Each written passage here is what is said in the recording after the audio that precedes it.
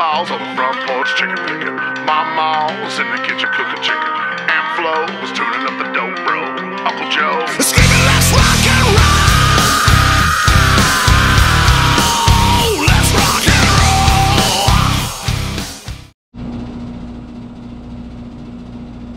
roll! Well, welcome back. And I say welcome back because some of you guys are going to recognize these pictures, or these units anyway. And the one over there is the one that had the snakes behind the defrost board that burned it up about a month and a half ago. Then about 3 weeks later I came back and this one had a bad capacitor in it that was swollen and blown. Well, now it has quit cooling again. Sometimes you just got that house that just always has problems every year. And this year, this is the house. So, let's see why this unit is not running.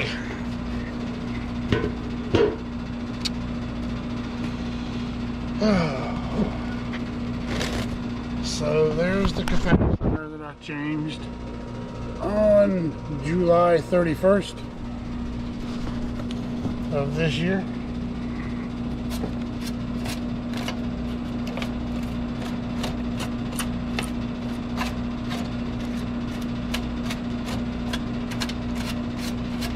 And it appears to be good. I mean, it is a jarred capacitor. Just because it looks good and it's not swollen doesn't mean it's not dead. So let's get out the meter and start checking some things.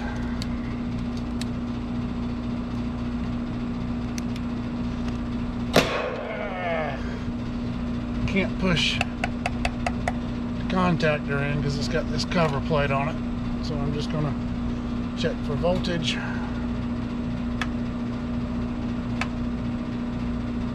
And I have nothing. Don't have any voltage to either leg. So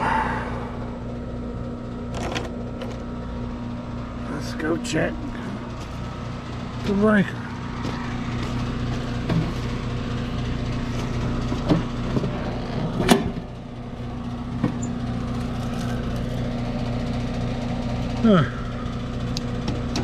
Breaker's tripped.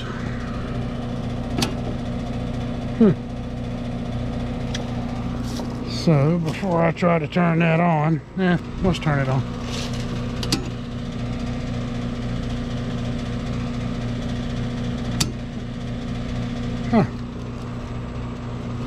Didn't even try to start.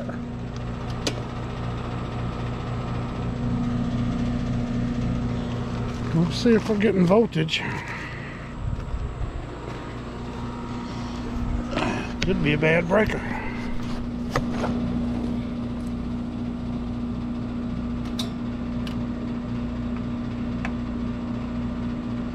So I am getting 240 volts. Am I getting a call for why? Thermostat's calling. No voltage. Am I getting 24 volts from inside?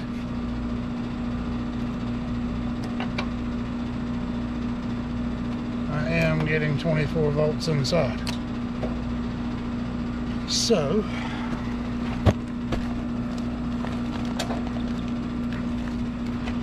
we'll turn that breaker back off. So I'm getting 24 volts on the Y. At my wire nut from my thermostat wire.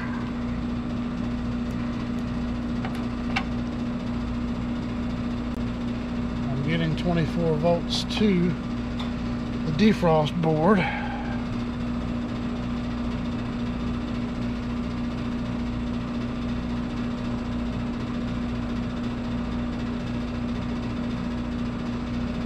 getting 24 volts back off the defrost board. So something tells me I possibly have an open pressure switch on this thing. So on the pressure switch circuit, if I'm not mistaken, it's going to be yellow with the black stripe. Of course, the wiring diagram on this thing is cruded all to pieces there. If I'm not mistaken, put my glasses on. If I'm not mistaken, it's going to be yellow with the black stripe. It's going to go in through these pressure switches and come back on yellow with the red stripe.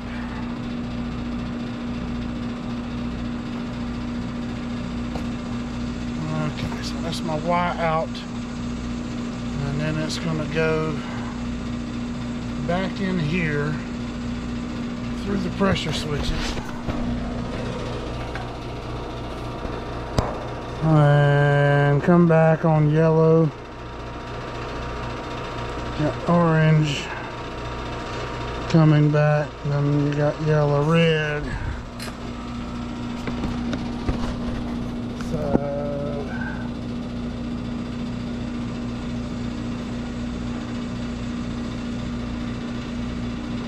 orange with the yellow stripe, and it all should be coming back right here. So to check continuity through this pressure switch circuit, I am going to need to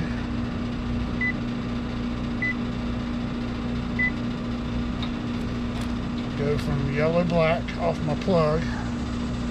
I'll show you in just a minute. See, on this unit you got Y to the defrost board, then you've got Y out, which is yellow with your black stripe. Get wire nuts to this yellow wire. This yellow wire goes in, goes through the high pressure switch, comes back off, or the low pressure switch, comes back off on orange with the yellow stripe. Then it goes back in on yellow with the red stripe, and then comes back out yellow, red stripe to the contactor. So we're going through the low pressure switch, then the high pressure switch, and then back to the contactor. So I want to check continuity between here and here, basically. See if I have an open pressure switch.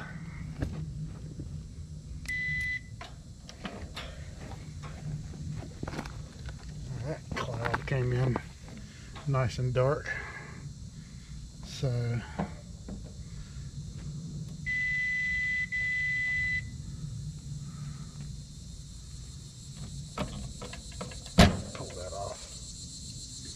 okay, so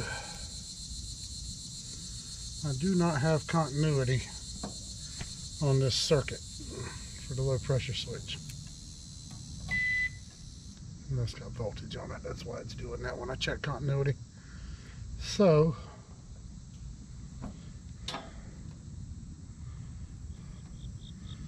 if I really wanted to get picky with it, let me get my needle probes out where I can get down inside.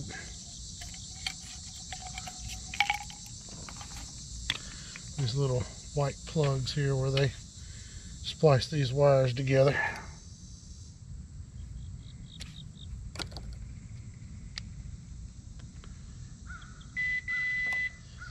Okay. So that's my black circuit. And then that's going in on my low pressure switch, coming back out on this orange. And I don't have any continuity coming back off that orange, but let's go from there back to this wire. So I do have continuity on my high pressure switch. I'm just not getting continuity on my low pressure switch. So let's see if there's any Freon in this thing.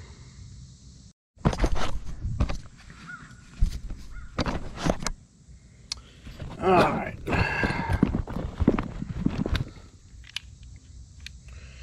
We are going to hook up one of our probes to see if we actually have any standing pressure in this thing, or at least enough for that pressure switch not to be tripped.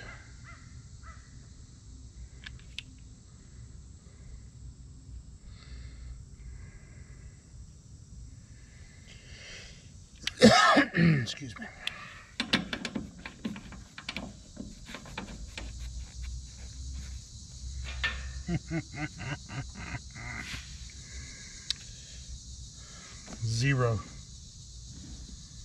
Zero PSI, which means we have a blowout leak in this unit. And being that the pressure, I don't know why the other pressure switch isn't open. That's another story. But of course that's the high pressure switch. No shit. We're not dealing with high pressure, we're dealing with no pressure. So let's find out where this leak is. And the fact that that breaker was tripped in that panel, first thing I want to check is if the compressor terminal block is blown out on this thing. And guys, I know you can't see it from here, but down in the bottom of that thing, see that foot coming off the compressor, and then right back in front of it, that little rut down in the bottom of the pad, you can see the headlight reflecting in the oil down there. Don't have my phone where I can zoom in right now, but I'm gonna guess the compressor block is blown out of this thing. So alright guys, I was looking at all this oil down here in the bottom, and I took off the terminal block, and everything in there looks to be okay. But what I did find is right there.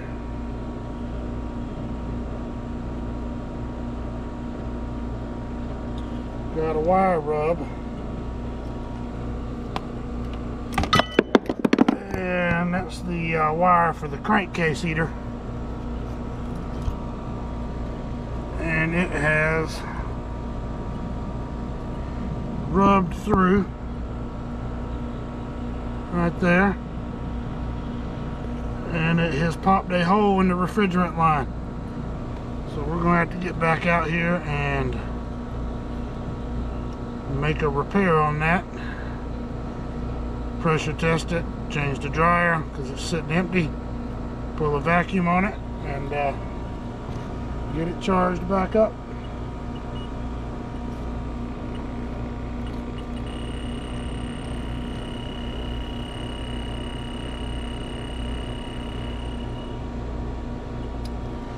So go figure. A wire rub in the outdoor units popped a hole in the refrigerant line. These people have had a bad luck this summer. Snake took that unit out over there. Capacitor went out on this one because that one sat while we waited for the board, and got this one running like crazy, and they set it at like 68 degrees upstairs. So they run the hell out of this thing. So the capacitor went out on it while that one was waiting. And then now here we are a month and a half later, and we have a rub leak in the refrigerant line right there. So anyway, we'll get back and get that fixed probably tomorrow. Appreciate it guys. Thanks for watching. Like, subscribe, super thanks. Support the channel, and you guys have a good one. See you on the other side.